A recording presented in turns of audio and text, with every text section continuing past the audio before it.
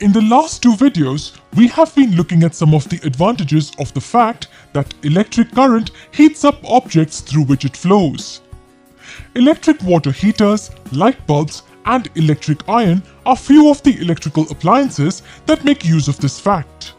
However, it has its drawbacks too.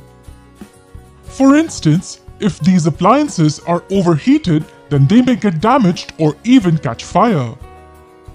In fact, not only these appliances, every appliance in our house is affected by the unwanted high electric currents. There is a limit to the amount of electric current that any device can withstand. If the current exceeds that limit, the components of the device heat up, and this may even lead to fire. So, is there any way to prevent that from happening? There is a device which is used to prevent this, and it's called electric fuse. Well, it comes in many shapes and sizes. This is what it generally looks like. It has a fuse wire and is connected to the two terminals which are made up of some metal. This wire is made up of zinc, copper, silver or aluminium. The rest of the switch is basically made up of a non-combustible material. And it makes perfect sense too. We should make sure that the device which is used to prevent fires in other devices must not catch fire.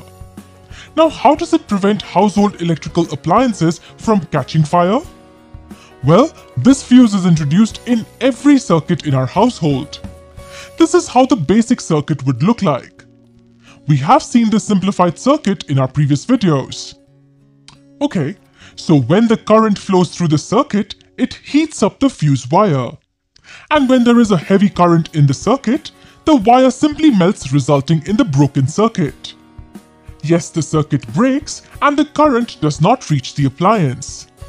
So this is how an electric fuse functions. Simple, isn't it? Now there is one obvious disadvantage of electric fuse that you must have noticed. Once the fuse wire melts, it cannot reform itself. We have to replace the fuse with the new one manually. To overcome this problem, automatic fuses are used nowadays. They are also called miniature circuit breakers, often abbreviated as MCB. They work like automatic switches. Whenever there's an excess amount of current flow in the circuit, they automatically switch off. This breaks the circuit and the appliances are saved from excessive current. They also automatically get switched on when the flow is back to normal.